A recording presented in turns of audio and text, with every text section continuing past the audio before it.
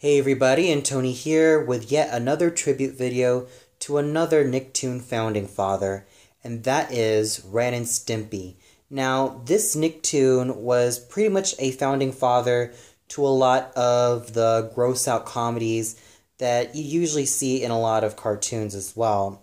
And sometimes these type of shows have also drew their influences upon Ren and Stimpy when it came to how much they can get away with from a lot of basic TV viewings, especially with one controversial episode called Man's Best Friend, in which there was one scene in which Ren was literally beating the crap out of his owner, George Liquor, American.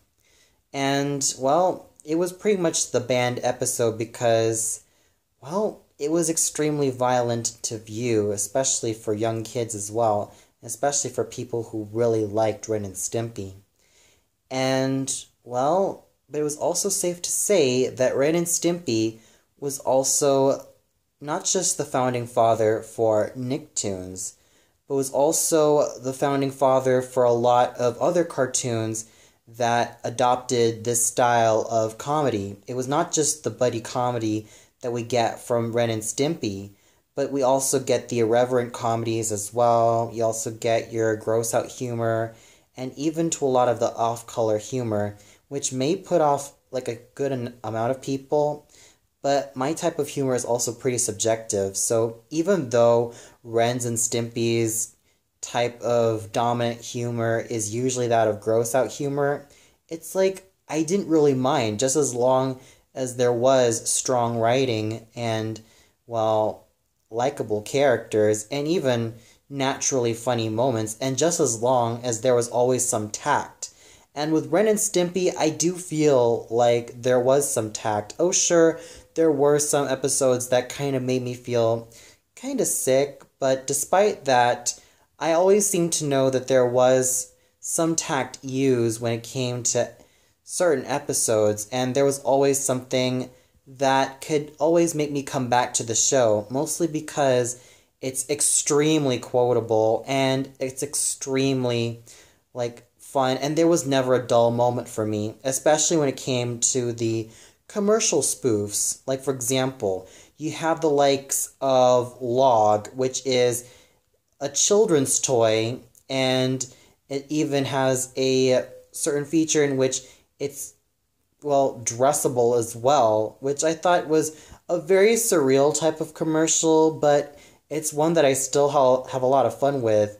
And not to mention stuff like Cheese Fist and Chicken in a Drawer and many other things as well, especially Powdered Toast and Sugar Frosted Milk Lumps. And I'm like, wow, this really goes out of its way to really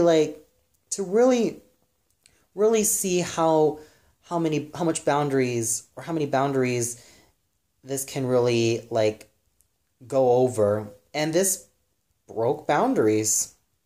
And this was also founding father for a lot of cartoons that had this style of humor. And even though it was inserted here and there, you could really tell that the influence of Ren and Stimpy was really strong.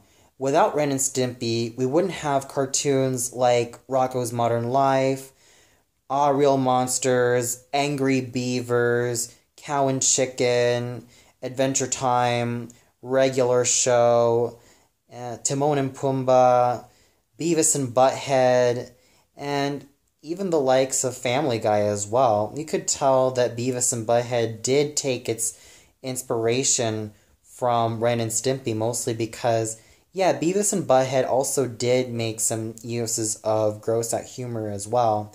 And there were also some imitators as well, but none of them could really match up to how Ren and Stimpy was as a cartoon. It was really innovative, and it was really groundbreaking, and yes, it was a very divisive show. There were people that really loved the show, there were people that were kind of in the middle of the show, and there were kind of people that really hated this show, mostly because it was extremely gross and just almost too surreal for them, or just people who just couldn't get into the show. But despite that, you can't really deny the legacy that Ren and Stimpy really left to a lot of future cartoons at the time, and it still leaves a strong legacy to this very day, especially when you had the likes of John Crispolucci on the helm.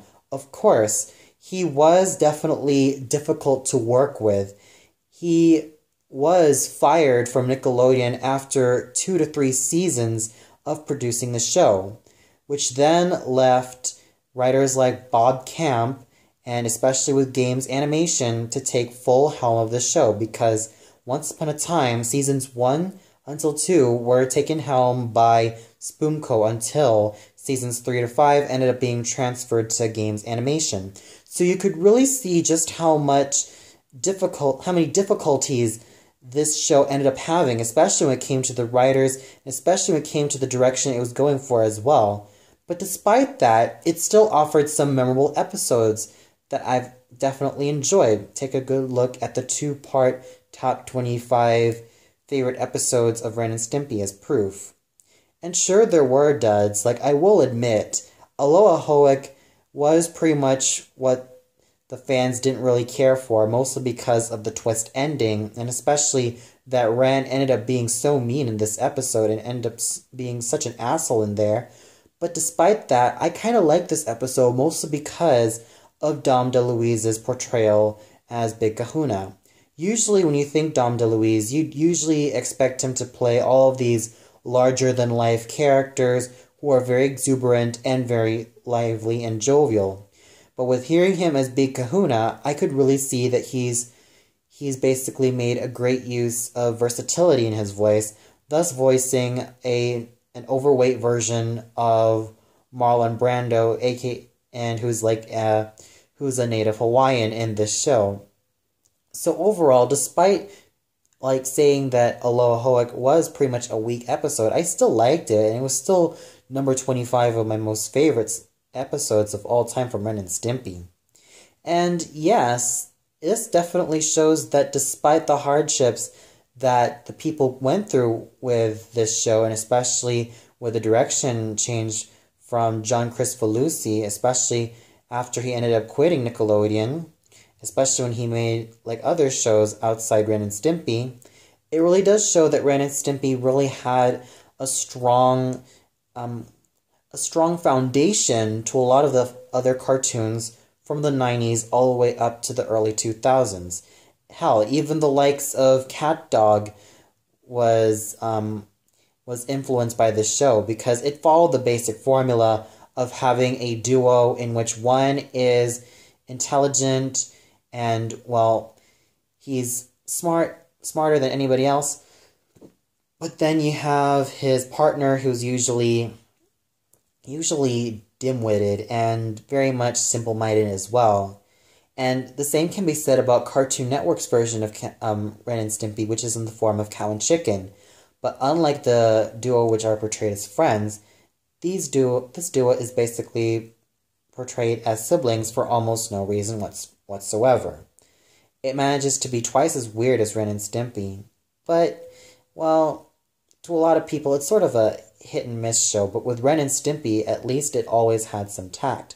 Of course, there were other imitators like the Schnookums and Meat show, in which, in this case, there was a sharp-witted cat and a dim-witted dog. So, nothing memorable to say about the Schnookums and Meat show, but, well, because I didn't really watch it. I've mostly been watching Ren and Stimpy, and I was mostly a Cartoon Network kid, and even, transitioning to Nickelodeon as well. So, every time I look back at Ren and Stimpy, there was always a certain charm with this show that I always kept coming back to.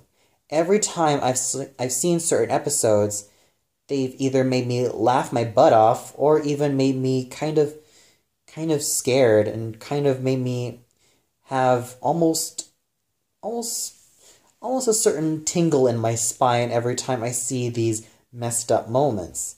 And despite that, there were always times in which I felt that the show had charm and a certain likability to it that may not always please a lot of people, but it always manages to really say it doesn't matter. It's pretty much my show, and it's pretty much what I want to do, and that's pretty much it.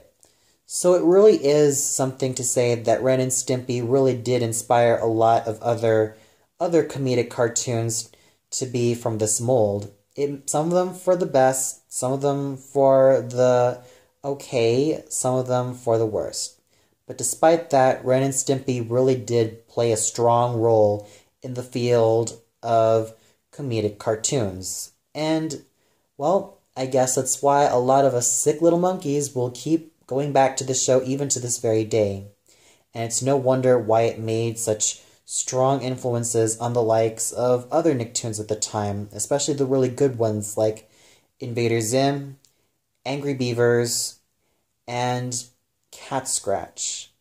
And even the likes, and of course, it also influenced other good ones, especially from Cartoon Network as well, like Regular Show, and Adventure Time, and The Amazing World of Gumball, and at times, Steven Universe.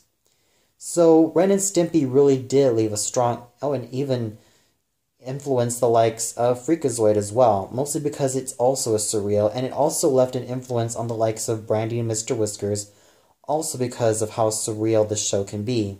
So, I'd have to say that Ren and Stimpy is pretty much respected for its use of surreal imagery and a combination of all types of humor rolled up into one weird yet wonderful package. So I really thank Ren and Stimpy for pretty much being a staple of being animated comedy gold in its own very special weird way. I may not revere it compared to the likes of the Looney Tunes and Tom and Jerry, but I could really see its influences coming from those two shows, and I could really see that shine really well in Ren and Stimpy despite the dark days that it went through. And even if it did have a spin-off of this really god-awful looking piece of crap known as Ren and Stimpy Adult Party Cartoon, and I'll take care of that review. I'll take care of that, and we'll review that. Yeah. So that's pretty much it for my tribute to Ren and Stimpy, and as I said before, stay tuned later for my review of the very lame spin-off show from Ren and Stimpy's ass, Ren and Stimpy Adult Party Cartoon. And yes, I'm fully aware that Rowdy C also made a review of this, and of course, Mr. Enter also did an episode review of this show. But I'm also willing to add my own spin to my review as well, and give my own thoughts to what I think about the show. Of course, I'm not entirely enthusiastic about this, given the fact that it has a very bad rap. But I'm willing to give my own voice to the show. So until then, see you later, everybody, and God bless my soul when it comes to this spin-off show.